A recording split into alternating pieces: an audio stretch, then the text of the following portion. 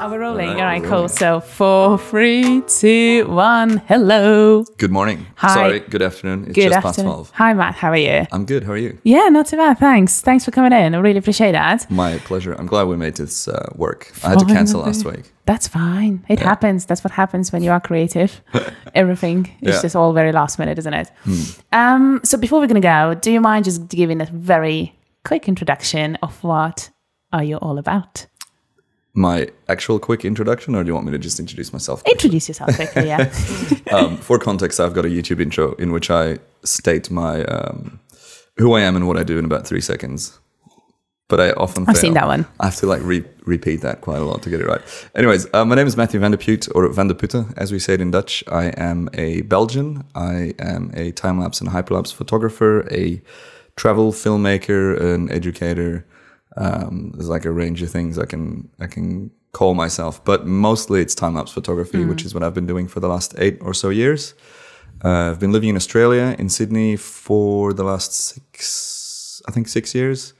And I recently moved back to Europe. I moved to London, chasing my girlfriend around, who was why I moved to Sydney originally. She moved here 8 months ago, and I followed a couple of months after that. And yeah, I've been living in London for the last little while, traveling a lot, because traveling from Sydney to anywhere is quite expensive and takes a while. Traveling from London to anywhere is super easy. It's and easy cheap peasy, and fast. isn't it? Yeah. I guess it's probably one of the best kind of points of living in London. I mean, there's like, 7, 8 airports around the city. Absolutely. You want to go I've done almost all of them. Yeah.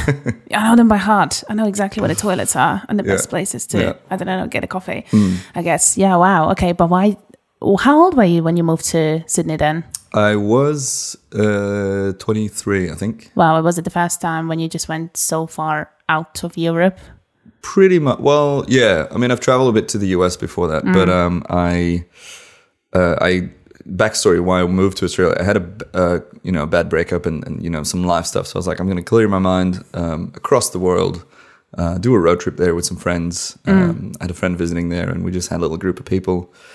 Traveled to Sydney, drove north, and then in the last week of that 3.5-week trip, I think I met a girl at this fairy tale like picnic. It was like a mutual friend's birthday, and we just kind of started talking online after that event. And 2 months after that, I was back in Belgium already for those few months. We just didn't stop talking. So I booked a flight to go back to Sydney, told my boss that I was going to go back, and he's like, well, you can't do that. So you got to quit your job. I was like, okay, I'll quit. Kind of took a bit of a risk, a bit of a gamble. And then I moved to Sydney. I was going to scope out, what it would be like to be there, to be with Amelia, my current girlfriend still. And it was lovely. It was great. I was, obviously there was a plan B. What if it doesn't work out? What if we don't actually get along in real life? But no, we, it worked out really well. Hit it off quite well. Yeah, hit it off. Was it quite a big shock culturally? Go from Belgium, which is quite a small country, isn't it? Yeah. And you're in Europe. You're 100%. Very close to everything. Yeah. Going to Sydney. It's opened my mind a lot to different cultures, to different way of life. I've definitely changed as a person in the way I look at the world and society.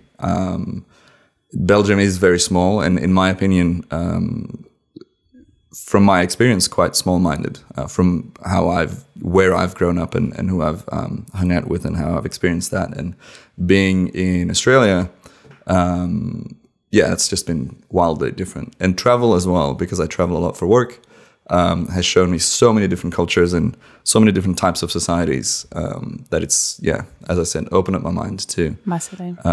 So in my opinion, travel is one of the best things you can do, because it changes you ideally for the better.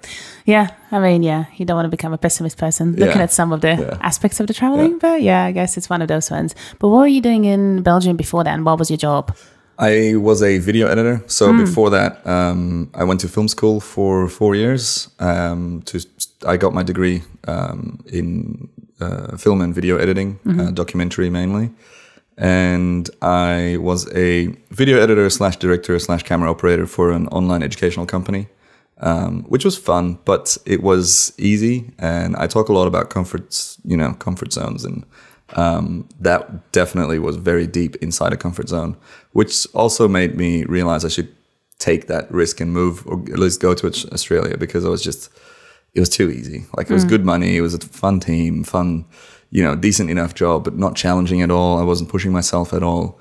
It was just, an easy job. Cruising, just kind of just drifting. Cruising, just living kind of for the weekend. And I prefer my life right now, which you don't really account for weekends, because as a freelance creative, you can, Is it Monday? Is it Wednesday? Doesn't matter. I only know because my girlfriend's got like a corporate job, so it's like, it's Friday. That's fun.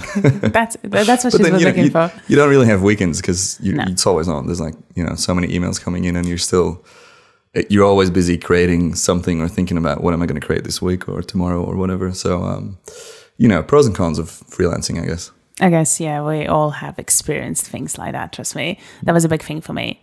I was also kind of coming from a corporate background, and same, suffocating, but good money. And then you kind of go like, let's go, just make it happen. Never easy. Very, very exciting all the time. Oh, yeah. Yeah. But, frustrating. And you get all spectrum of emotions in that job, for sure. Yeah. That's quite, that is a lot of fun. But hey, it is what it is. Yeah. But did you always know you're going to be a filmographer? Is that something you always wanted to do? Initially, I wanted to be an actor. For the very silly reason, but still valid, I stand by it, that blooper reels looked so much fun to be on set and just goofing around with, your colleagues and laughing, and then being famous and making money from doing something that just looked so much fun. So blooper reels is of, shows like Friends and stuff like that. It seemed like just the most fun thing. And then I tried to get into, so after high school, I tried to get into drama school. And there was this entrance exam, and I, studied my lines, had like a couple of A4s of text that we had to memorize and perform. And instead of performing it, I just kind of spoke it with not much emotion, because I didn't know anything about acting. I wanted to do it. I wanted to be an actor. In my mind, I was like, this is a clean slate, fresh start for you teachers to teach me how to perform, I guess. And I still kind of stand by that. I feel like I told them, because as I was doing these lines, they just stopped me and they're like, all right, that's good, thank you. Next. I was like, oh fuck, sorry. No, that's fine. Oh, that's rough. I was like, look, hold on, let's not move too fast here. Think about it. I am like so I don't know anything, so you can mold me into whatever you want me to be. There's no I don't have any preconceptions about drama or acting. But yeah, it didn't work. And then I realized I just want to be in the film industry somehow. I still want to be involved. I still want to do fun things. So I found a degree in filmmaking, or in the film world, I guess, that was without entrance exams that I could just roll into. So I did that. And that was, I guess, translated from Dutch. It's image, sound, or audio, and editing, which was like a 3-part degree. You had to choose which one of those 3 you wanted to do after 6 months, and then you specialized in that. So a lot of camera operators come from that school in Belgium. It's called the RITS, RITS, I think it's called now, in Brussels. So I went to school in Brussels for 4 years, and then I graduated with a degree in film editing. And then I did that boring office job for a year, and then I moved to Australia. Oh, that's good, actually. For a year, that's wow. So I feel like I've kind of seen what it's like to work in an office, work in a team, work on projects with other people. But I much prefer the freelance life, which, also it's got negatives as well. I agree. If you don't do an active effort, if you don't actually try to go outside, you're going to be inside. Yeah. Always. I've noticed that a lot. I should really go work in a co-working space or some, members club or whatever, because I'm just sitting at home.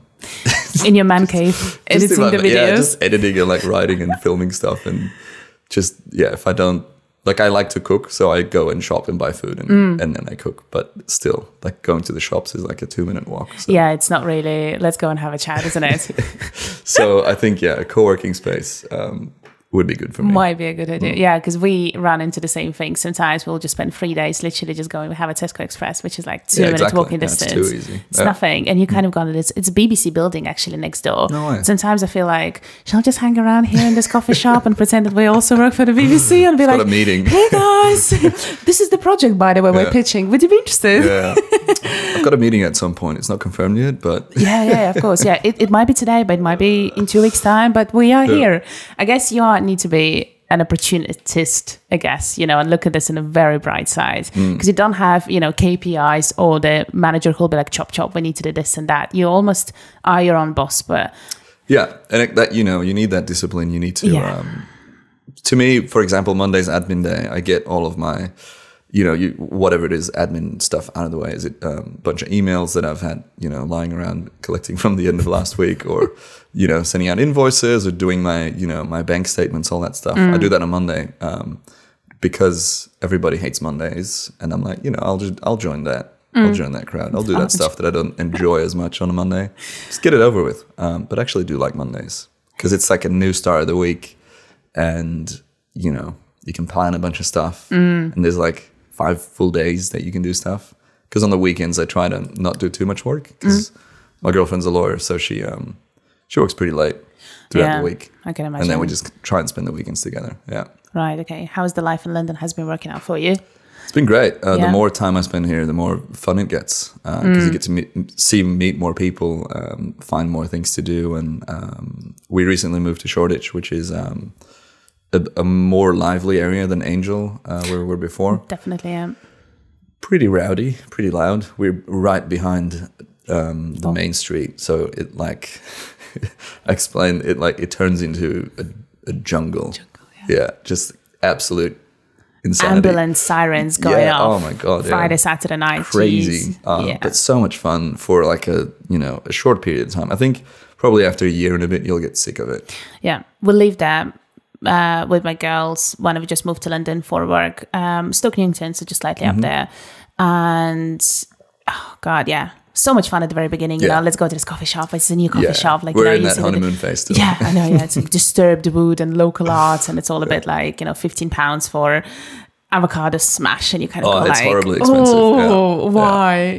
Like a Whole Foods is like a normal thing, and you kind of go like, it's lovely, but like I do prefer my £1, bread and milk and whatever else not. So it's still a lovely area though. I like going there because my majority of my mates are still living there. So every single time it's like, let's go somewhere. It's always Shoreditch. So. Well, we've got some friends living like Clapham and other places. Good for you. whenever they go out, it's always like somewhere else. We have to do this big trek to go there. But lately, they've been organizing things in Shoreditch. I'm like, sweet.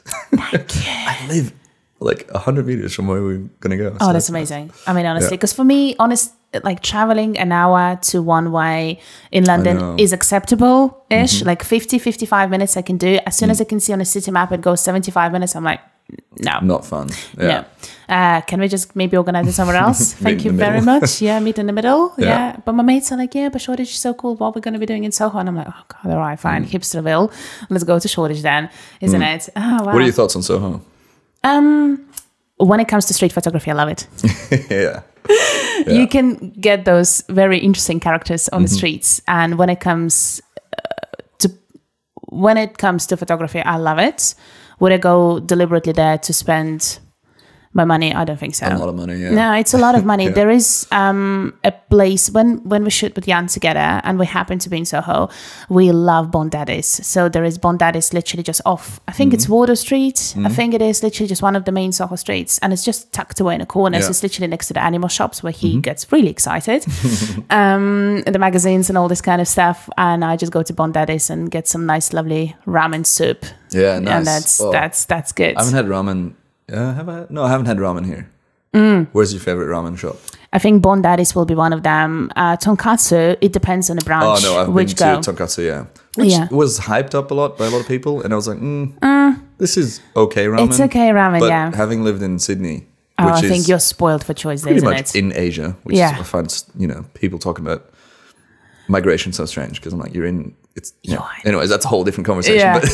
But we're so blessed with the variety and the quality of Asian food in Australia is amazing, especially in a hub like Sydney. So ramen there, we're very blessed. Absolutely. I mean, we used to watch MasterChef Australia a lot. Out of all the MasterChefs, that was my favorite. And just the produce they tend to work with. Sometimes I was like, we wish in UK we had something relatively like remotely close to this. Even going to like a normal, like a Coles or whatever, the amount of vegetables that you can buy there that my parents would have never even seen in Belgium. They're like, what is this? They're very confused when they visited. Wow. Yeah. Well, I mean, so when it comes, we had quite a big thing here in London happening with the whole Japanese food. So a lot of like Japanese burgers and the Wagyu places were opening. And ramen is something that is just very close because I'm coming from Estonia. So soup, something very hearty. We live in cold climates eventually. So this is something that you're like drawn to. And when we are shooting outside, and honestly, when it's 5 degrees outside, after 3 hours, you got like, we're going for that ramen now. That sometimes used to be my sole motivation to get out of the house. I'm sorry. As an excuse I'm a horrible person. Like, what's your motivation to shoot today? Well, I'm really looking forward to that ramen in 5 hours. Thank you very much. So here we go, talking about motivations of a videographer and photographer. Happy days, isn't it? If you were doing filming, how was the whole process then went from filming to photography? Of course, they are quite close, isn't it? But still, I think being a videographer and photographer, you still need to have two almost like separate minds of how you're seeing the frames. So how that process then went for you from being filmographer, and that's what you did, an editor, to then being into photography and doing time-lapsing? It kind of went the other way because my editing degree didn't give us any education about how to shoot. It was strictly how to edit, which is a great base to start if you want to learn how to shoot, because as an editor, you know what you like to edit and you know what works and you know what doesn't work. For example, I mean, technically when a shot's, like too short, like I wish they shot, even if it's 10 more frames, just to have this, the reaction that you can cut to or whatever. So I discovered time-lapse photography when I was in film school in, I think, 2010 or 11. Started doing time-lapse photography, which was obviously, making photos and then creating a video file out of that. So it's a blend of how do you frame stuff up for a photo or for a video. Classically working with easy compositions, you're shooting landmarks. So it's, it's not too difficult to frame things up. So that's where I started. I got really good at time-lapse. And I got really well known for time-lapse across the world because, And I think many people were doing that at that point. Yeah, just, the golden age of time-lapse. I met up with my friend Matjoez, who was in that same era. We started around the same time, or maybe he started a bit earlier. But we were talking about how fun that was back in the day in like 2010, 2011, to see, the rise of time-lapse. And there's this group of time-lapse photographers globally. We all kind of started in that, or at least we got to know each other through the rise of time-lapse of that era. Is that the Finnish guy? The Terrier, you mean? No, the Mattia. No, Mattia Bicchi, he's Italian. Matti Hapoya, I think. Yeah, I thought this is the one I'm talking about. But he's a videographer. Yeah. He's the one with Peter McKinnon crew. Yeah. I met his brother in Sydney, Teppo. I did like 5 time-lapse tips with him last year. Nice. Super nice guy, yeah. YouTube as well, YouTube community. Anyways, so got good at time-lapse, and then I was like, I want to diversify my skill set. I want to shoot video. I was always kind of shooting video. I was, doing vlogs and all that stuff. But I wanted to get better at it because from a freelance point of view, I needed to diversify my skill set to, as people would call it, protect your downsides or whatever, have more ways of making money. So I was like, I need to get better at video. So I decided to just, buy a decent camera, and I was like, it'll open up doors, and it did. I bought, what was I shooting on? Like I started with a 5D3, and then I had another one, 2 for time-lapse, and then I had a 5DR, which I thought would be better for video, which was horrible. Got rid of that camera. Then I got a 1DX Mark II a couple of years ago. And then it really kind of took off, shot a lot of like tourism videos and stuff for brands, which, was very much focused on video as opposed to time-lapse, but always a bit of time-lapse in there because that's kind of what sets me apart from other video creators that don't have that big background in time-lapse. So as far as how does that impact, how you look at working, do you shoot photos, do you shoot video? It's this big blend. But whenever I'm working on a project, I'll just have a shot list and work, I need X amount of photos. So let's focus on getting photos. Or if it's a complex shoot, for example, with cars, where it takes a lot of time and effort to put a car in a certain position, or you just got to deal with that. You try and prepare everything in advance. So you just, your pre-production takes up quite some time and energy. Yeah. Because that's the only way to do it, really. Yeah. You don't want to drag out a shoot too long. It just costs so much time and money. And also the energy, because I think this is exactly the same thing. When I'm shooting the videos, of course, you have some sort of notion of what you need to be doing. When we started doing hyperlapses, it's all about pre-production. Mm-hmm. If you haven't scouted the area, if you do not know the approximate, distance from A to B, if you don't even know how it's going to look like in certain time of the day, that Lights, can go straight away like this. We went and shot some of the stuff, and it was on Dumbo Bridge in New York. Oh, yeah. The amount of people... Crazy. That's right? One thing, fine. But you mean that lookout at that point, yeah. And we spent probably 4.5 hours, and I was like, end of October, it's extremely windy, extremely cold, and you're standing there because we do all our hyperlapses handheld. You're standing there holding that camera, cramps everywhere, and then you have obviously another Chinese tourism boat coming across, and you're like, great. Yeah. But then there are also the cars. I didn't realize that the cars it's actually like a public street. It's a public street, isn't it? It's so annoying to have like a oh my business god, there, we had, you know what we had? We had to buy chalk to go and put some crisscrosses so in and out. Oh literally. At that point, it's one shooting, then we're swapping around, another one is shooting, and you continue doing that till you get to the point. How long did it take you to shoot 4.5 hours. Oh, no way. On and off, because there was so much traffic, and we were there. Well, because idea was, let's do sunset, of course. How many people decided to do and take a picture of that during the sunset? Millions.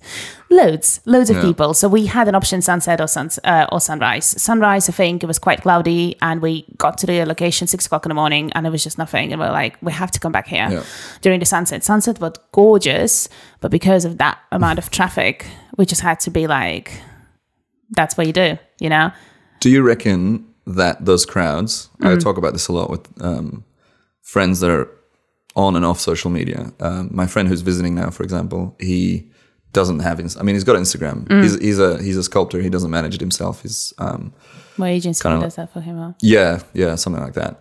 So he doesn't know what Instagram is. He doesn't have Facebook. He's, he's one of those very alternative guys. I like him. But I'm like, we went to a couple of spots in London, and he's like, oh my God, it's so busy. Like what's the bridge called that goes to St. Paul's? Millennium? Oh, Millennium Bridge, yeah. The amount of, is it millennial or millennial? I don't know. Oh my God, yeah. Could be millennial, because there were so many millennials taking I think it's Millennium Instagrams, Bridge, yeah. like the exact same shot. Yeah. Anyways, question is, do you reckon it's Instagram specifically the app that influences people to, like obviously now in this age, to go to that, the Dumbo Bridge spot in Brooklyn or other places, or is it just generally the internet, the rise of the internet? I think definitely Instagram. You see, you have to look at the Instagram positive and negative. I think Instagram is the one platform that made a lot of people, move their asses off the couch and start traveling. So this is the positive, like right? Pokemon Go. Absolutely. I know. Ouch. Yeah. I don't understand why people got so upset. They're all on their phones outside. I'm like, well, at least they're outside. At least they're outside, you know what I mean? Yeah, but So I guess what I'm trying to get at is, if it wasn't for Instagram, would it have been something else? Definitely. Yeah. So it's not necessarily Instagram. It's like, this was the app at that time that, it could have been definitely another and I platform. Think what's going to happen now with the whole frustration that Instagram is building now with people, I think there is an opportunity for another brand or another platform to come in across as well.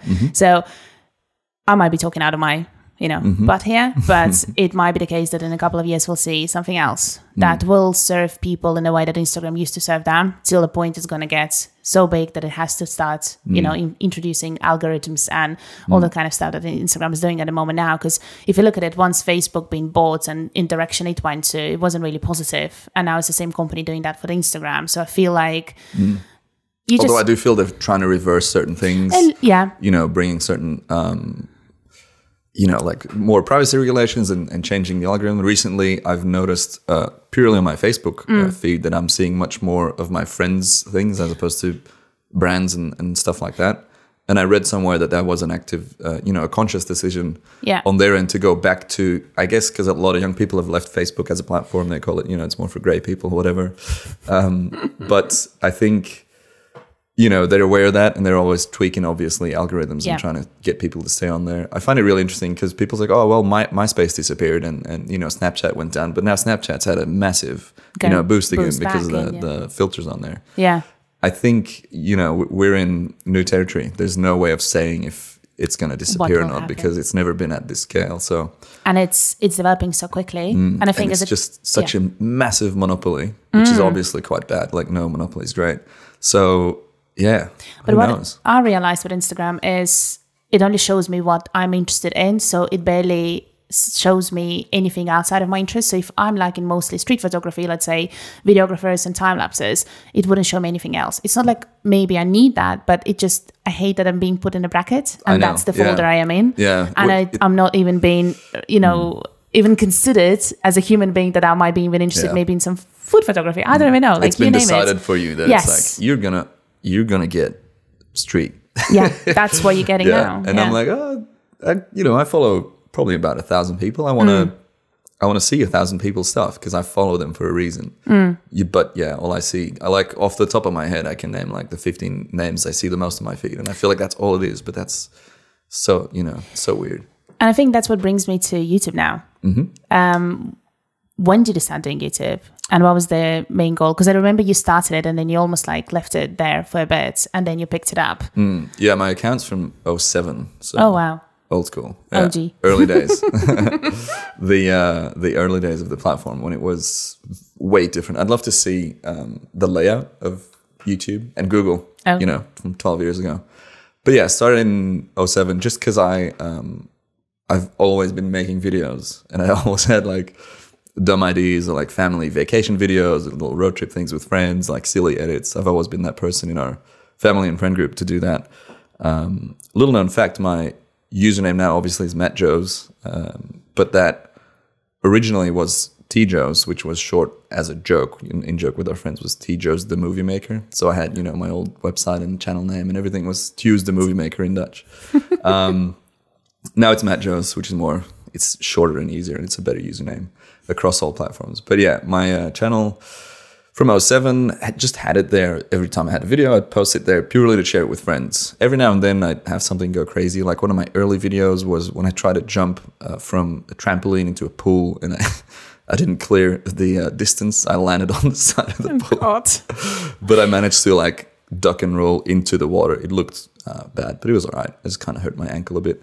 But yeah, that got like, I don't know, a couple 10,000 views, or maybe it could be at 200K views now. It's really potato quality video. But that's the type of stuff that was on that channel. And then when maybe it was before I moved to Australia. So yeah, probably 7-8 years ago when I started doing time-lapse, because I noticed time-lapse initially on Vimeo.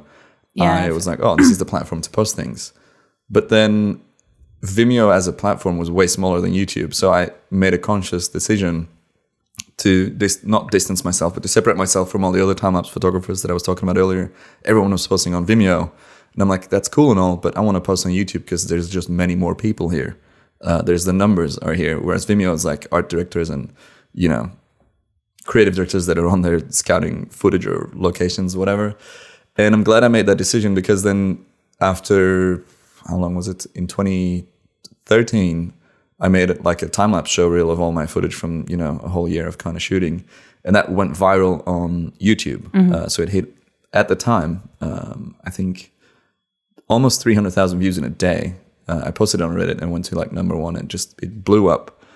And then it still kept collecting views. It's almost at 1 million now, years and years later. I'm like 10,000 views off of it. So nice. Almost. My first video with 1 million views. Thanks. I don't think that would have happened on Vimeo. And immediately I got a lot of subscribers from that. Yeah. And then, if you look at Vimeo now as a platform, I really, really disagree with how they operate as a business, because I uploaded a lot of videos back in the day with, have a Pro or a Plus subscription. If I now want to stop that subscription, which costs me, I don't know, $100 or $150 for a year, I'll lose the videos that I've uploaded while I was on that subscription. Oh, really? Yeah. And I'm like, they kind of keep you hostage or keep your videos hostage. And I was talking to Matjoez about this as well.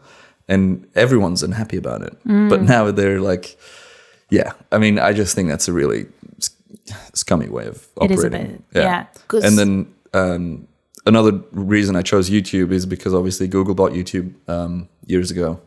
Which I remember my dad actually walking into our living room and was like, Google just bought YouTube for $1 billion. And I was like, cool. Thanks, Dad. Yeah, it's cool. I kind of remember that moment. Because he was always, keeping tabs on things. He's like, these two dudes started this video channel or, video website. I don't know the details. But I kind of realized, years later that it's so ingrained in our culture.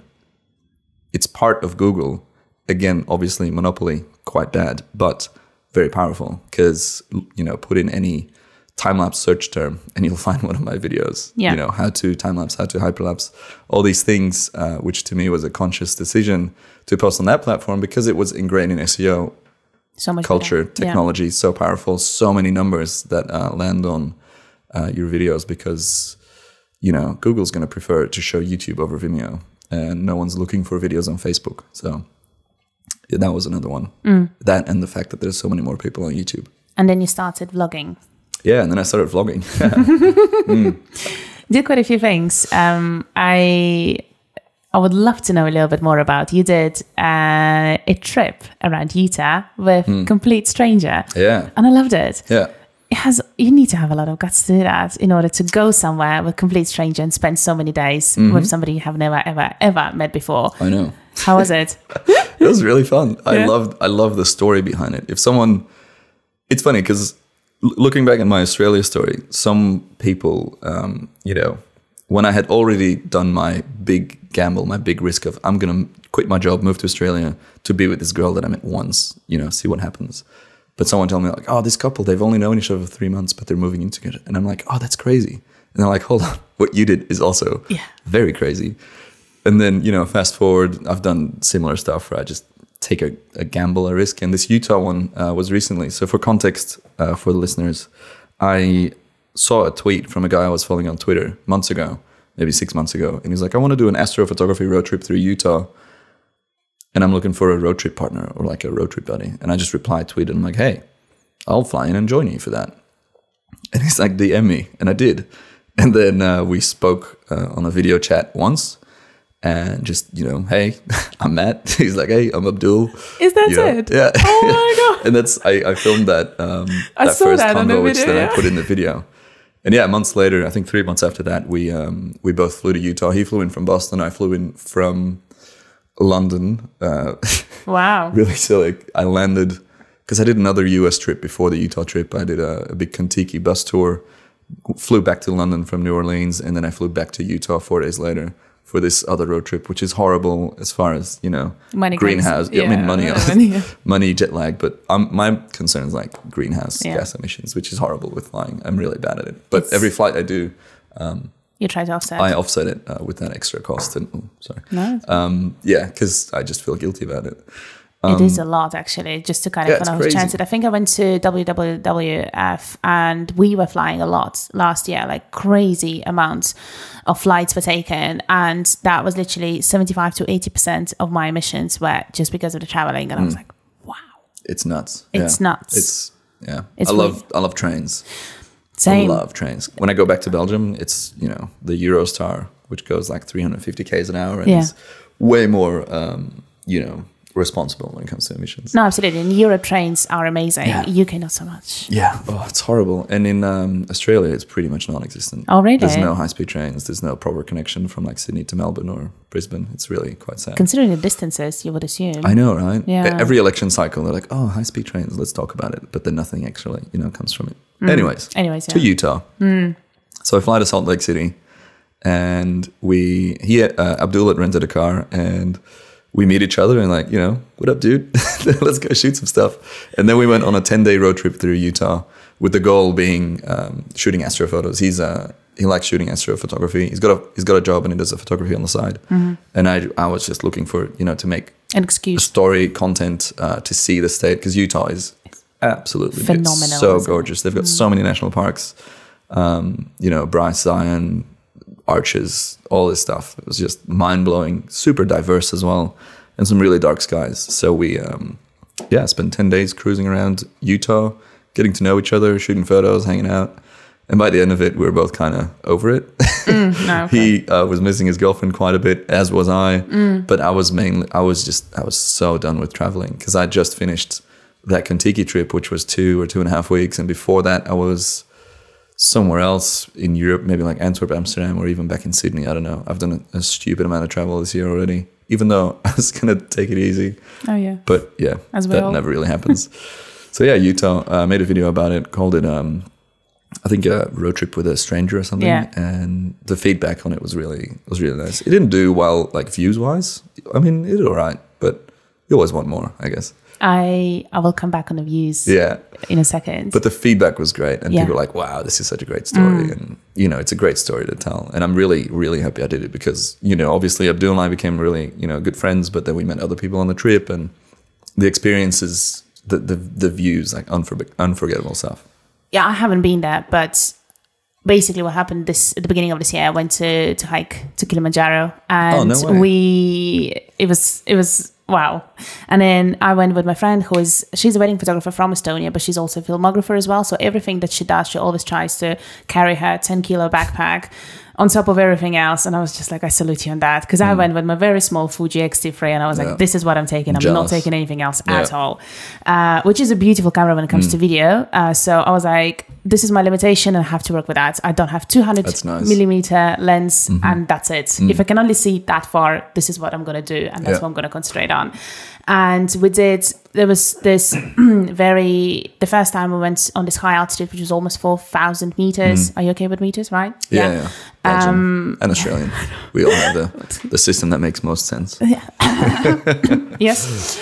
And that's what was the first night when I felt really rough. Like, my heart was beating, racing. Did you go straight to that altitude? No, it was a proper 7-day hike. So we're constantly taking You worked up to it. Yeah, absolutely. But that's when it was. First night, I was like, oh my God, it's so easy. People are like, yeah, it's very difficult. I'm like, how is it difficult? It's all cool. It's all nice and breezy. And as soon as we went through 3.9, I was like, okay, this is not cool. Headache, like there is no tomorrow.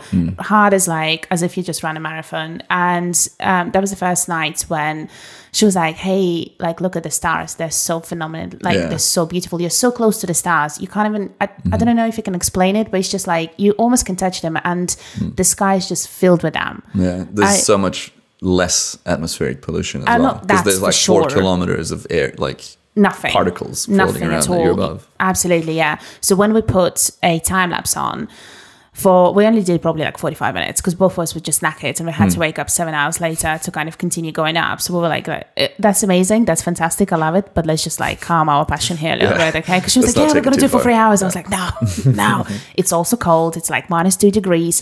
We had to keep, like, we literally put it outside of our tent, so we literally just had to unzip it, to have a look at it, like, okay, it's all still going, like, zip it up and just go back to bed. Luxury time lapse, yeah, because it's never the case, is it? But of course, what happened, there was quite a few people going to the toilets, and the torches were kind of going out, and I was a bit like, dude, you really had to do that. But in general, it was so beautiful. The stars are just mesmerizing. They're just there. So I can imagine 10 days of doing this. It's quite awesome. But then again, I think not timetable, but the graphic must be nuts then. So what, you then film over the night, and then when do you sleep? I mean, yeah, it was horrible, because it's just like, get up for sunrise. Yeah, I might get up for sunrise. You know, see what it's like, and then drive during the day, a couple hours, 3, 4, 5 hours, and then location scout for the night stuff. Shoot sunset. Try and get food on the way. The timing was horrible, which, you know, also added to by the end of the trip, we were just both like, all right, we're done. Yeah, like, let's go.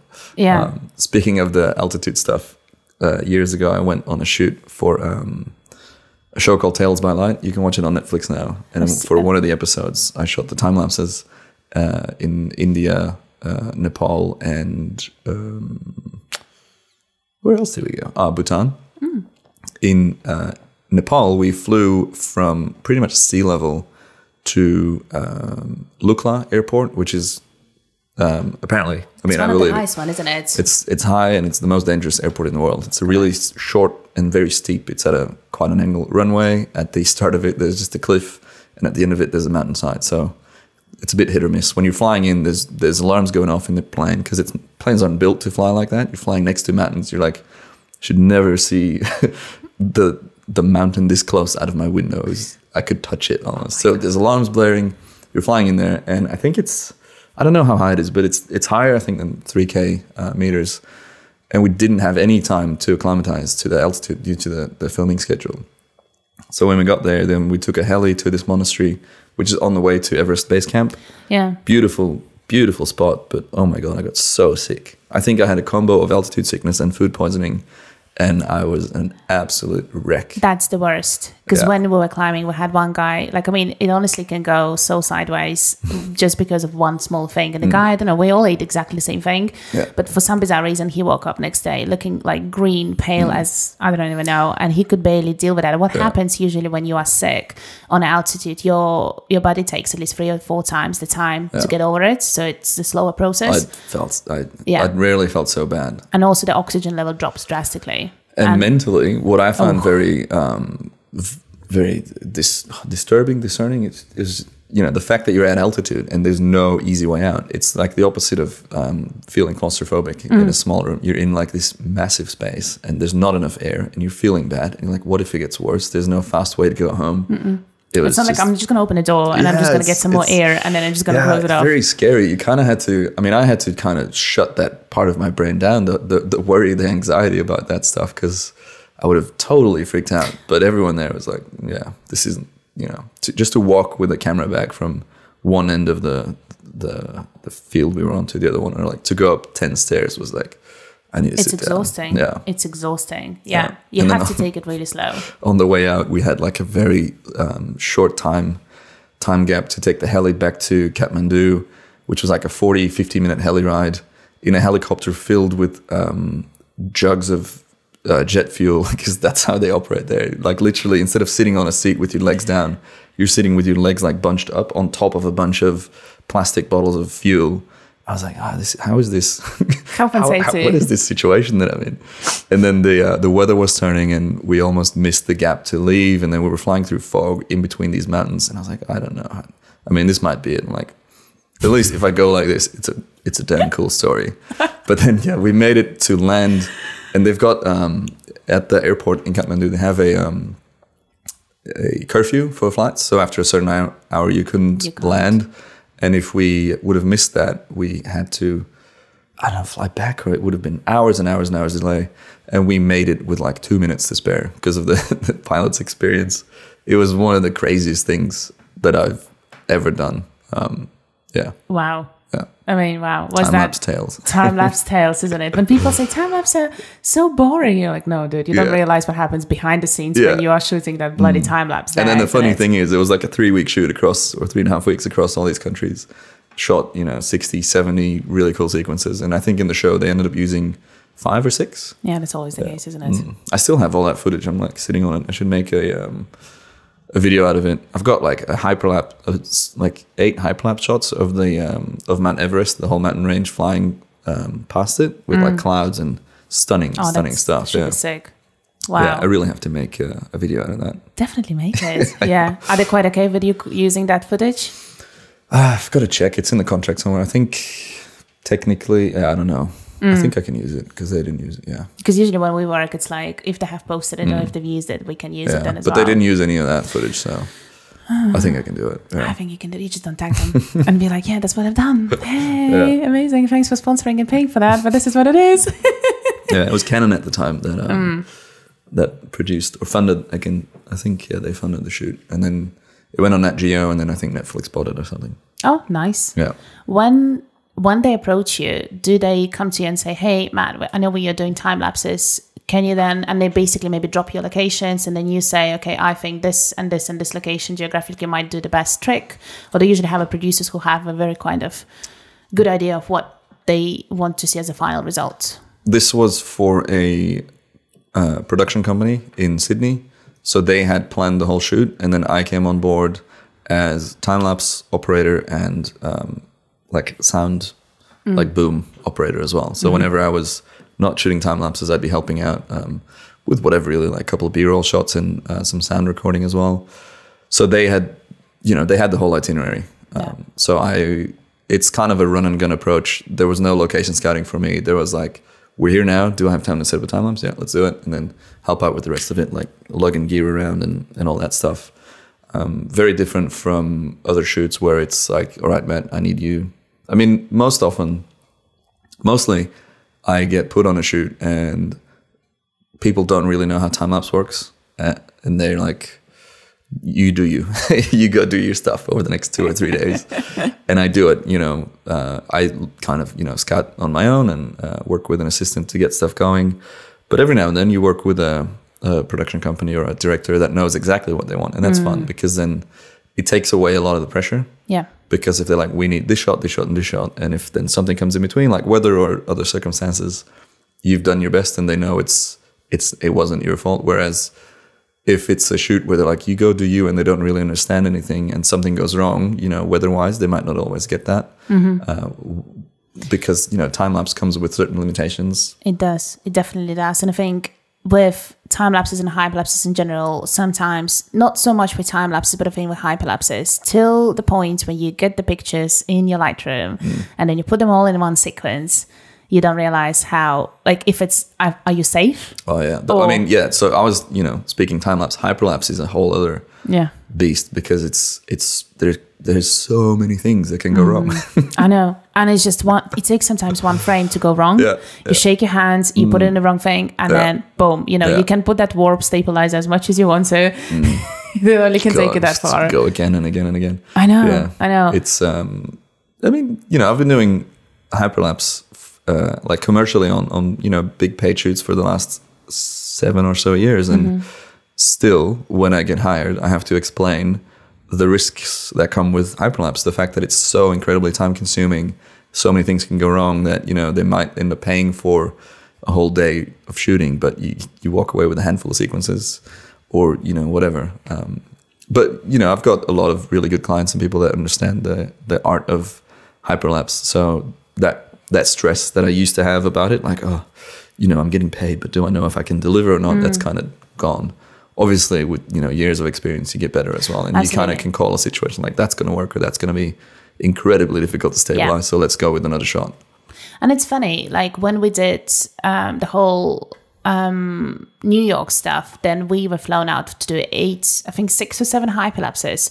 And I think what helped us is to be extremely realistic and also like use the time and always calculate it as if like it's 120% of time. So we literally said we need over all the time, over whatever we thought that's going to be one extra day in the middle of those crazy, timetable that for us to kind of don't go sane. That was just an extra day. If the weather is not going to work out, if anything else is not going to go the way that we wanted to. So, and I was so glad we did it because at the beginning I was like, no, we don't need to be that for that many days. They will feel like as if we're using them and then blah, blah, blah. And then I was like, thank God we did that because if you don't and it goes wrong, then you've wasted time and money. Yeah. That's a waste of money. Yeah, a little bit. You're like, oh, all right, that's what happened. But hey, but then coming back to the YouTube views. Yeah. Right. So it's quite an interesting topic, I think, in general.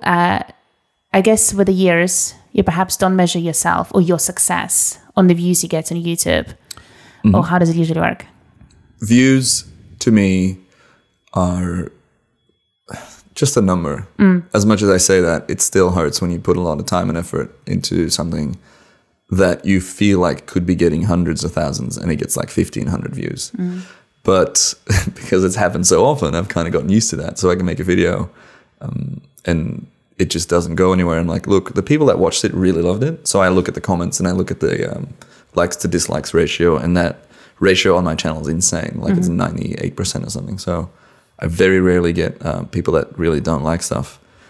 And the community that I've got, the people that watch my stuff, the people that comment, share how they feel, it's just such a nice, wholesome community of viewers that I have. And I really, really enjoy that. I think if I didn't have that, maybe I wouldn't have still been doing it. But yeah, views-wise, I blew up once on YouTube in 2013. And then I think the next year I had another kind of, not super viral, but, had some articles written about it and some, quite a lot of views, a couple 100,000. hasn't really happened since then. Even though I feel like I've made stuff that deserves more, that could have gone more, you know, bigger. And I look at other people's videos and I'm just like, oh, I don't really get why this is getting, you know, 60, 70, 80,000 views. I mean, I do get it because they're in a different, I mean, geographically, if you're in America, you will always get a better. Yeah, if you're in LA, New York, you know, Toronto, Vancouver, look at you mentioned Peter McKinnon earlier and his crew, and Casey Neistat, Sam Schiffer, those guys. That's what we've lacked in Australia for the last 6 years, is a proper YouTube community of creative people that create stuff with which you can build and grow together. It was starting to happen in the last year in Sydney. Like, I found a nice little group of people, diverse content, but everyone's really switched on. Everyone's really driven and motivated. And then, you know, now I'm in London, so I've got to find a new kind of like crew to do stuff with. And I met up with one guy, Danny, I think Andy Burgess. He's also on the Boosted Boards ambassador team, I guess, or he made some Boosted Board stuff. And he's like, yeah, it's hard to find that crew here. Which I found very surprising because I didn't know anyone in London before I moved here. And I was like, oh, there's got to be this big hub of creative people, like, you know, the crew of Matty Hapoya and Peter and those guys. Or if you look at LA, I mean, LA's got so many people. I know. And London, despite the, you know, being the biggest city in Europe and having such a huge area and so many, you know, creative agencies and marketing agencies, there's not really that crew of creators. I'm sorry to bring it up here. Yeah, unfortunately, this is the case. So it's good to meet people like you guys. You're also creating. We're very much in the same space, so it's good to have that. And that's why I want to, you know, I get a lot of questions like, hey, can we meet up in London, or like, can I, you know, join you on a shoot or whatever, which I love getting. But it's like, if I say yes to all of those, I won't get anything done. So of course, my goal is to do what I started doing in Belgium and in Sydney, is to organize these creator meetups with the sole purpose is to bring creatives of the same city together. So I started this almost like a pop-up style event, which I still have to figure out a name for, but I did it in Antwerp, and like 15 or 20 people showed up, and it's kind of like, I did a little talk about my career and what's happened over the last years with, you know, social media and what that's led to and following your passion, blah, blah, blah. But the goal of that was to just bring people in the same room and then kind of speed date. So at the end of it, you know, you sit them in 2 rows across from each other and get them to introduce themselves in 2 minutes. And that was cool. I want to be able to do that in every city. So I'll be doing that in London, hopefully soon, but I've just been traveling too much. Yeah, but I will be doing it in London. Want to do it in Amsterdam. I'll be in LA in November as well. So, I mean, LA doesn't need that, but it's good for me for networking. Of course. No, absolutely. Yeah. Because I think only now, and I don't even know why is it happening, or why is it taking such a long time to get to that point, because there's only like a couple of street photographers who are just only now starting doing the whole meetups. And usually, more often than not, of course, you have like 30, 40 people coming in. I'm not gonna lie, not every single one of them is successful in terms of, I can go and shoot myself. I do, you know, I'm happy to do that. I don't need any motivation for me to go and do it. Whereas a lot of people are so insecure. And I think something that, of course, not a lot of people are talking about, but it's just you're ending in that pool of insecurity sometimes. And it's just, you're trying to get creatives on board who maybe not necessarily on the same level as you are, but that having that drive and passion and that hunger to get to that point, is just to get those people out of those meetups would be the best. It doesn't happen often, unfortunately, but hey, it is what it is. And I was also surprised, as you just said, in London you would expect, but it was funny. I have some people here who are working for YouTube. They even have a YouTube studio here, but they don't even have a YouTube curator or anyone who would be actually like a YouTube page on Facebook for London. Is non-existent. It probably has 10 subs. Yeah, I went to the I think the opening night of the YouTube Space London, when they did like I think they do a weekly, you know, session on Wednesday or Friday or whatever. Yeah. But have you been to that? I haven't been, but I know a friend who works for them. So she was like, we meet in a Google campus. She's like, hey, that's what we do. Like, if you're interested, pop around. But basically it's like, you can only use the studio if you have like 10K plus subs, which is understandable, which I don't have. Yeah, but I'll just bring you in. No, thank you. I think I can bring. But I looked at the Facebook group and I was like, page, and I was like, what is this? So there is nothing. A page. Well, there is a page, but it has 10 subscribers. And the last news probably was published a year ago. Yeah. And I was like... And the admin's probably left and has gone work somewhere else. 100%. And I was like, why? Like, why? You have a space already here.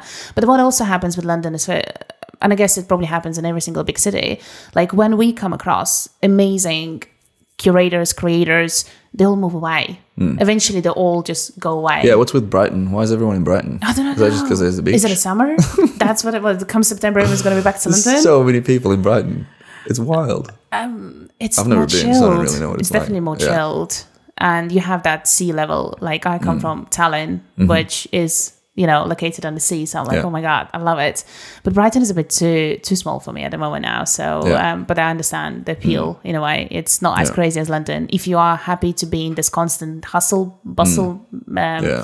I quite like living in a city. I mean, London's way bigger than Sydney, but I grew up in Antwerp, or like the outskirts of Antwerp. It's quite small in Belgium. It borders with Holland, quite foresty, and just way different from any city. So moving from Antwerp to Sydney was, wow, living in a big city, also on the other side of the world, which is very exciting and all that. And then I moved to London and I'm like, oh my God, this place is massive. It's massive. It took me, forever to figure out subways and like how far you can go on like one, looking at the map, I traveled 40 minutes or like 30 minutes on a train today, and it's still bang in London. Yeah, it is. Yeah, I know.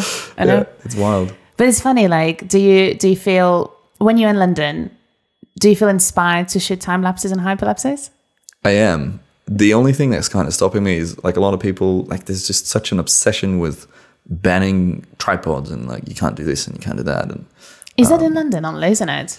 Did you come across such strict rules everywhere else? In Sydney, the only place where you can't have a tripod is like the grounds of the Opera House, because that's privately it's privately owned, isn't it? Yeah. So, but here, like along the water, which you would assume is public walkways, lands, it's like no, everything's owned by the buildings. Everything is owned. Yes. So, like today, I've got my bag because I'm shooting some stuff with a new camera. I need to shoot some time lapses. I've got a little tripod and I've got a clamp because I've one of those magic clamps. I've heard from people that security guards are briefed on, if you see a tripod, they just jump on you. Yeah. But they don't know about those clamps. So they're just like, eh? Yeah. So I'll just find a railing that doesn't shake too much. I'll do that. Absolutely. Because we're coming from London. So we went to do some stuff for Westfield. We had to go from loops and loops of marketing people to know that we are going to be coming in.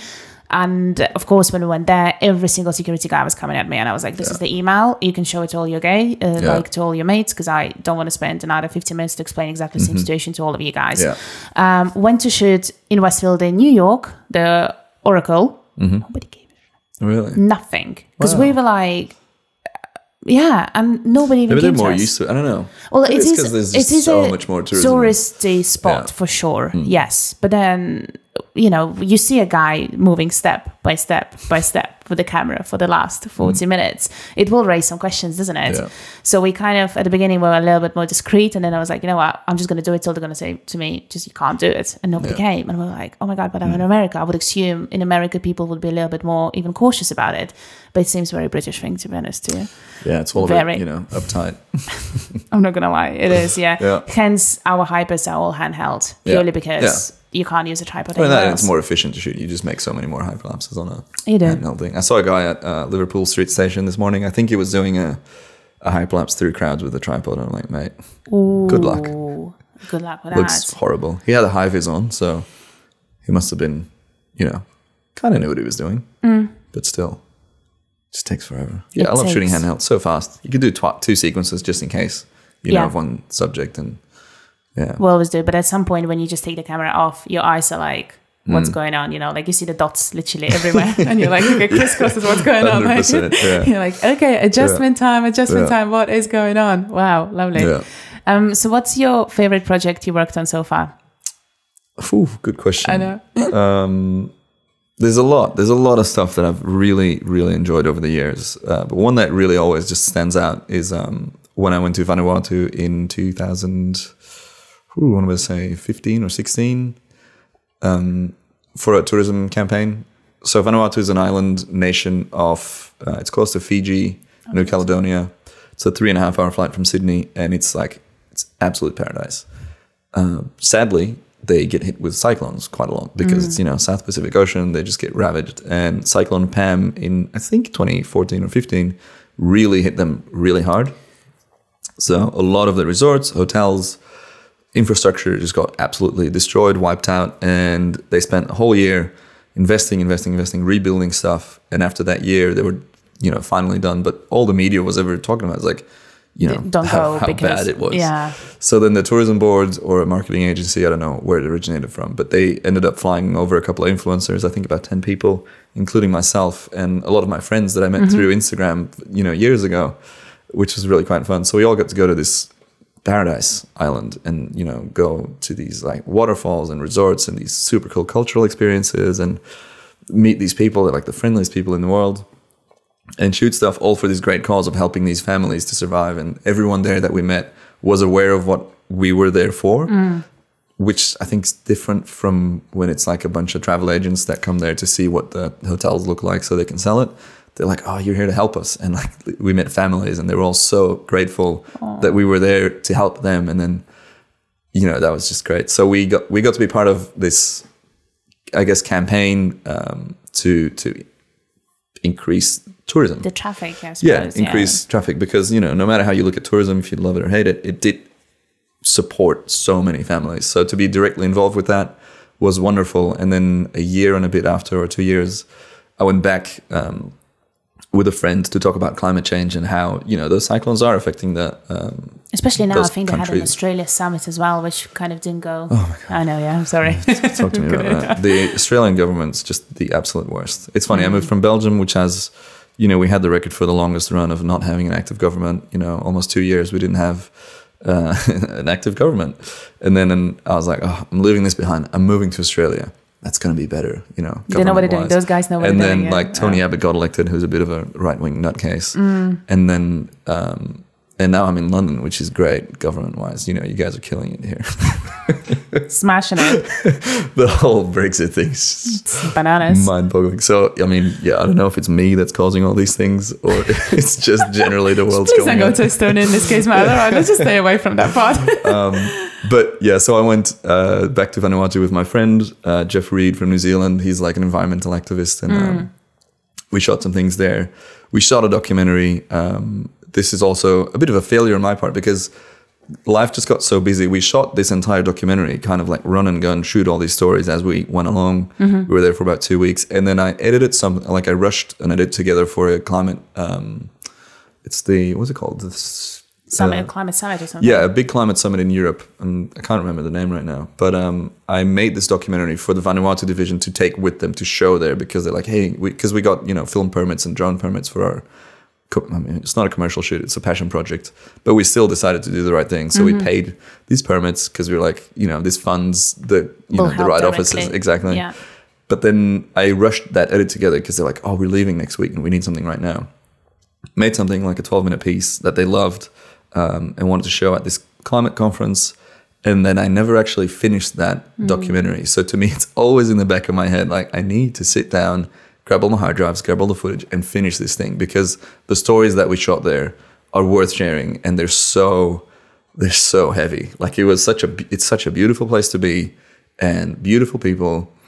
But what they're saying, like literally these quotes of like, we're acting like we're putting in these efforts, like we're setting up marine sanctuaries, like because all the fish are gone, all the turtles are gone because ocean acidification, coastal erosion, literally like their coasts are like disappearing. They've got stories. There's these big banyan trees which are like the center of their towns. Well, they're not towns; they're little villages.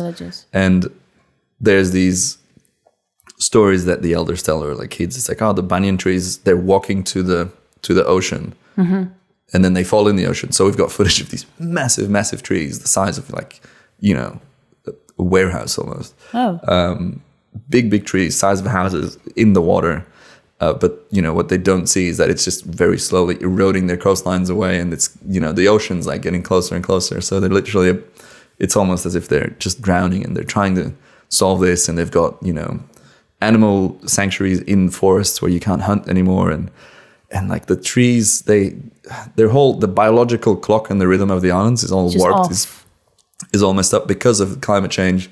They would plant roots or vegetables, and if this tree blossoms, like if the flowers, that's when they have to take those out. But that rhythm is off now because of the changing climate. So we have all these stories and all these footage that is so hard hitting. Well, it's extremely educational as well. Wow. Yeah, and they're like, it's so annoying because like the West is burning up the world and we're getting hit hardest and first. Not only with these cyclones that are getting more intense and more frequent, but with all this other stuff as well.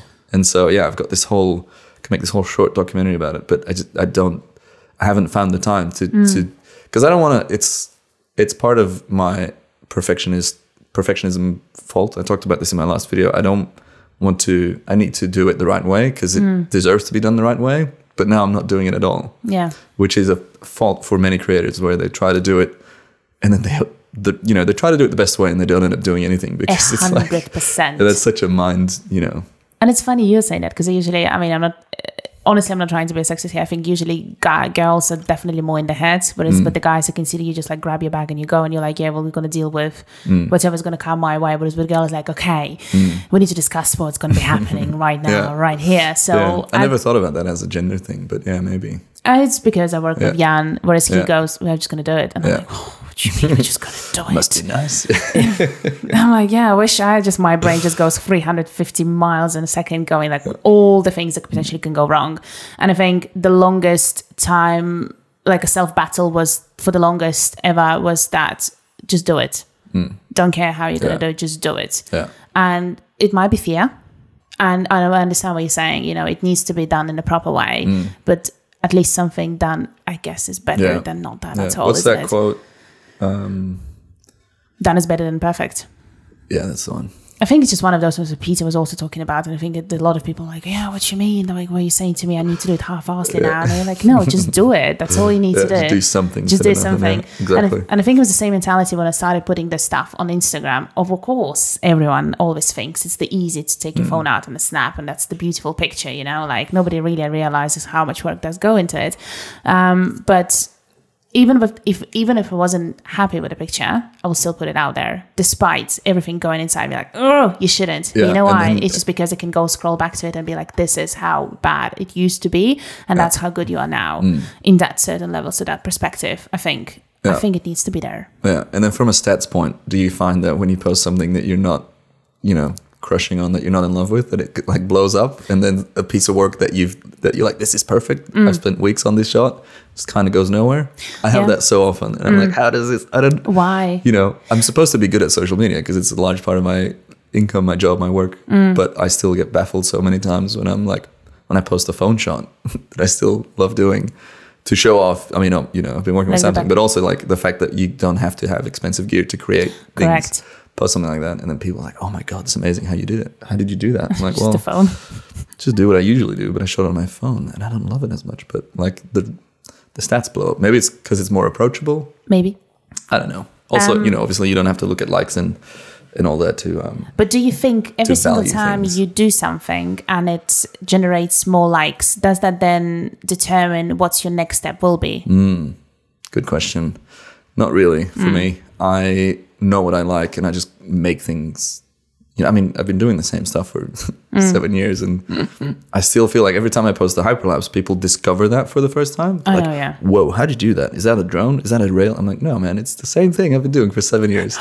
I had a good point. So in Australia, all of my friends, they no longer see likes on Instagram now. Yeah. So they've put that in. I think Canada had it for a while and 7 other countries, and because I've been in the UK for a couple of months, I guess in the back end, my account's no longer listed as Australian. It's now UK. So I still see likes, but all of my friends, like a lot of like beauty influencers and vloggers and all those guys, they don't see likes anymore. Yeah. So I think it's a good idea. There was a lot of hate about it, but a lot of love as well. And generally, I think the majority of those people really like that.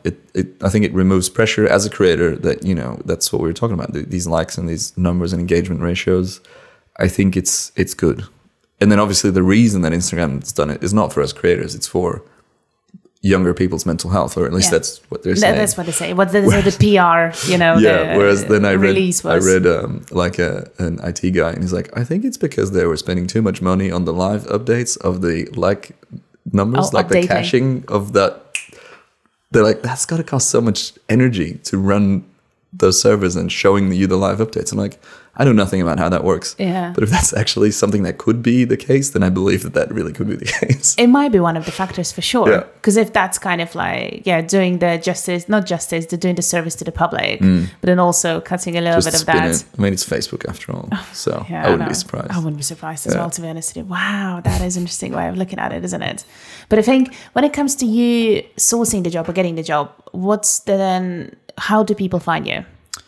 Or what do you think has been the most kind of successful platform to people then see where you're up to? Instagram's been pretty good in Australia, but the majority of my work has always come from word of mouth. So you'd work with a person and then, they recommend you, or get the odd thing from, I think, SEO based from my website. I don't think I get a lot of work from YouTube besides the odd campaign for... I'm doing a Panasonic thing right now, for example, and they somehow figured out that I moved to London, even though I haven't really announced that I'm in London. So it's possible that they're using software to, find like an influencer recruiting platform or something like that. Yeah. I mentioned earlier that Instagram knows that I'm in the UK because the Australians don't see likes anymore, but I still see that. So maybe it's something like that. But yeah, generally majority of work has been via just people. Like it's a people's thing. Anytime I do a talk about, how I turned my hobby into my career, at the end I give like a couple of key points, key takeaways, and it's always all about people. That's been my experience for the last 7-8 years of doing this commercially. Could I agree more? Same for us. It's just a thing sometimes just get that one right person, and eventually that can just bloom into so much stuff, into so many more things. Yeah. Wow. That is exciting. How is the new Panasonic camera? It's fun. It's bigger than I thought. So it's the S1, the Lumix S1. I thought it was a smaller camera, but it's quite big and heavy and bulky, but it's very powerful. It has a lot of stuff like is crammed in there. It's got like a dedicated time-lapse mode, which is obviously what I'm going to be talking about. But I'm over my 1DX Mark II, which is, if you don't know what it is, it's a very big, very heavy, very... it's like a workhorse, It is a workhorse. It's built for stupidly, intense environments, Olympics, Antarctica, high performance stuff. But I use it as a vlogging camera for the last couple of years and time-lapse camera, and it's just too big for that. Like it's overkill, and it does a lot. But this Panasonic almost does the exact same amount in a slightly smaller form factor. And I've honestly, just all the traveling, it makes you tired, it makes you a bit weak. And I've pulled my neck and back a couple times from lugging around too much gear. And I'm over that. Yeah. Like, all right, prioritizing my health now. Definitely. I need to find something that's more compatible with the amount of travel, and just, I need more comfort and not more weight. I agree with you, because my same friend we went to Kilimanjaro with, she's a wedding photographer. She works and runs around with her Canons, Mark D4s and all that kind of stuff, with extremely heavy lenses. And I was just like... why? And she's like, well, because of the color, because of this, it's the quality. And I'm like, okay, you need to look at something lighter. There is no need for you to carry so much equipment around. And I understand you've been working for that for 13 years, but then she kind of took that advice, and now she bought Sony A7 III.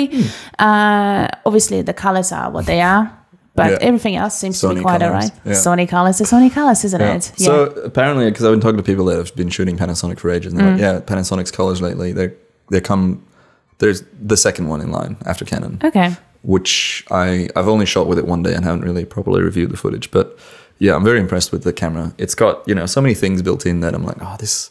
when Canon brings out a camera, they often let out a couple things. And I'm like, why would you not put that in? Like the EOS R, their first full-frame mirrorless camera, doesn't have a time-lapse mode built in. Yeah. And I'm like, the 1DX doesn't have that. But every other entry-level camera has a dedicated, like, at least something to do with time-lapse. And then they kind of...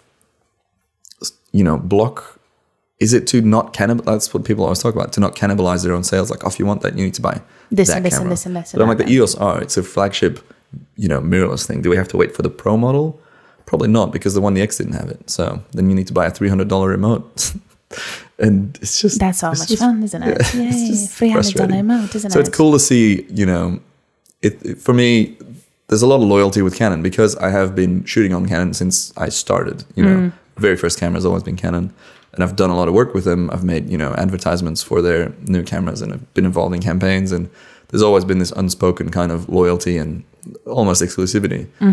But Yeah, I think I was just ready to try something else. And then purely from from my own point of view, SEO wise, the more content I make about time-lapse on different types of cameras, the more hits I get on my website, the more, views I get, the more money I can charge for traffic or views, I guess. So, it's exciting to try a new camera after only ever shooting Canon. And Panasonic's cool. It's just a bit heavy and big as well, but still smaller than the 1DX. Yeah, but it brings me to the same thing. You see, mostly, even like my Fuji now comes with a time-lapse kind of feature in, which, that's fine. GoPro now does hyperlapses. So that, when we heard about that, we were like, whoa, okay, we really need to start thinking of how can we still go around it, right? Yeah. How do you push yourself? Or how do you separate yourself from... Yeah. Yeah. And it's an ongoing battle still. But yeah, how does things like that the first time I experienced something like that was when Instagram released their Hyperlapse by Instagram app, and everyone was like, "Oh, Matt, you're done. There goes your work." And I'm like, "Yeah, okay. Who's gonna hire a hyperlapse photographer that shoots with their phone?" Yeah. Again, the way I always talked about this is the fact that it's becoming more and more mainstream. It means that more and more people are seeing that technique as something that exists, as a creative, direction, and so they will then look for. If it's a production that they want to do, they'll look for a professional to do that. And then luckily we're in that realm of professionals that do hyperlapse photography. And they'll look at your past work and your portfolio or whatever, or find you through other people. The only thing I think that those apps and hyperlapse mode on GoPros or whatever have done is increased the work for people like ourselves that are commercial time-lapse and hyperlapse photographers. You don't want to be working with a company that would lowball you or hire someone that shoots on a GoPro. Well, we've been approached to say, can you edit that footage? And I was like, I'm good, thanks. It's obviously, it'll happen more and more. Of course, yeah. But yeah, I think generally it's been a good thing, which is opposite to what people had thought it would be for people like ourselves. Yeah. When you look at it that way, that actually it does make sense, because it's still, I think a lot of people who come to us, they're like, what is this thing? What is it called? They don't understand even how you do it. And it's just like, that's what we do. So and also then on the other side, the fact that it exists, the fact that I can shoot hyperlapse stuff on a Hero 7 Black on a GoPro, that opens up another, I guess, realm of work, of possibilities when the client doesn't have a budget for, $2,000-$3,000 a day shoot when it's shot on DSLRs or mirrorless cameras and a big production crew. You can offer a lower budget, a lower class of content creation where you still, you apply all your professional knowledge to this smaller form factor of a camera, of a production, and make stuff with that. So then it depends on you as a creator. Like, do you want to fit that in to your year of, choosing projects to focus on? I say no to quite a few things due to, them not having the right budget.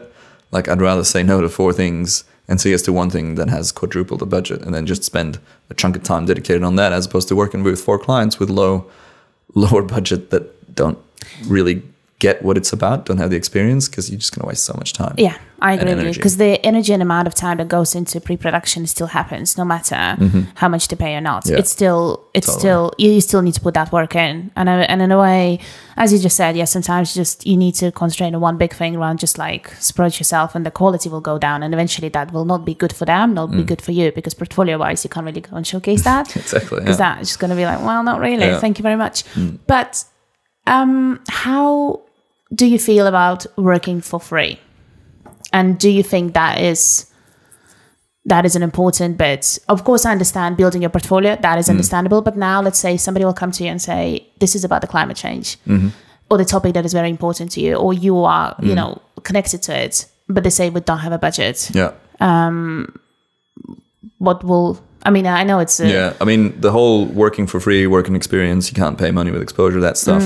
Online, everyone's like, it's this or that. It's very black or white, which is never the case. Like, that's not what life is, even though a lot of people act like it is. I've done stuff for free. I've helped out production companies or friends' companies, or I've, worked for $100 a day, or like a train ticket, or, depends on you as the creator, as the I guess the production crew, how busy you are, how involved you are with what it is, with the cause. If it's I mean, obviously you shouldn't be out of pocket for something. I've donated my time to TEDx, for example, because they're a non-for-profit, and what I wanted at that time was to be able to put TEDx as a client on my website. Of course. So I shot one shot for them, hyperlapse, stabilized it, sent it off for like 2 shots, and they were happy with it. They didn't have budget. And I'm like, well, you're emailing me from TEDx, you're getting paid for this, so like, why aren't you paying your creators? But then I'm like, every other, time-lapse shooter in Sydney was getting involved, and I was like, oh, fuck it, might as well just do it. Yeah. Have that on my portfolio. It's like, bang, TEDx. Even though it's one shot, it's still a client, It's still a client. But other stuff, it's always, you got to weigh up all the factors. I don't think there's an easy response, and every case is different. So yeah, I mean, I've done work for free. Do I recommend people working for free? Of course not. We all got to, uphold the standard and this industry. Again, no one wins, in a race to the bottom. We're all going to lose. So undercutting other people shooting rates, I am always very open about what I charge with fellow shooters, to have a standard across the industry of, what we should be, what our time is worth. When people come into an industry and try and disrupt it by undercharging because there's, a GoPro function, like, again, that's a different type of production. That's not going to impact you that much because that's not the client that you want to be working with anyway. Correct. And then I was talking about this yesterday, because I started in music festivals, doing all this time-lapse, hyperlapse stuff. That was such a hype thing. So many people wanted to do that. So they'd be like, I'll come and work for free if you just give me access. And it's like a big, big thing. And it's half the reason I stepped out of that industry. But I've lost my train of thought.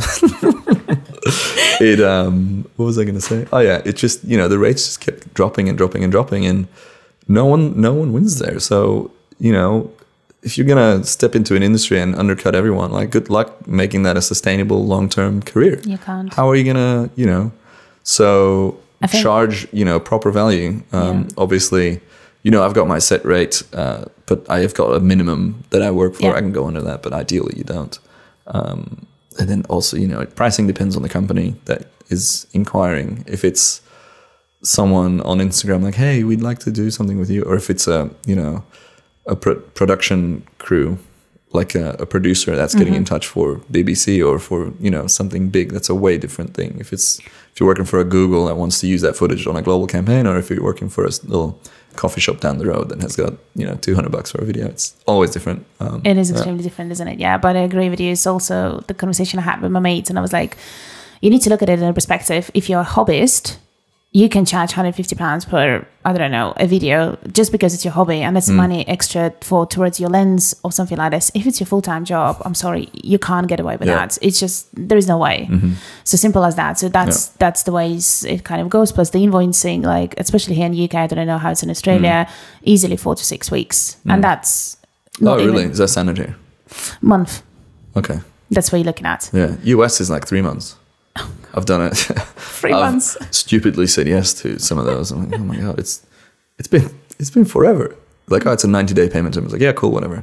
And then I'm like, wait a minute, that's really long. I don't even remember what I did.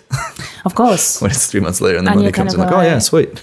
Oh yeah, if it comes. Sometimes it doesn't. You kind of go like, excuse me. But yeah, here, and it's the funny thing is the same company will still pay you within 2 weeks, but then they can, which means they can, but more often than not, it will be 30 days. So, but maybe I'm just like expecting it to be like this, because usually when you work with the companies, it's like, oh, I needed it yesterday, and you're like, of course you did.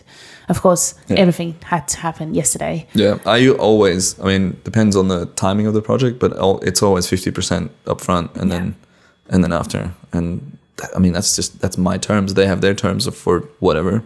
But yeah, again, it's the type of client you choose to work with.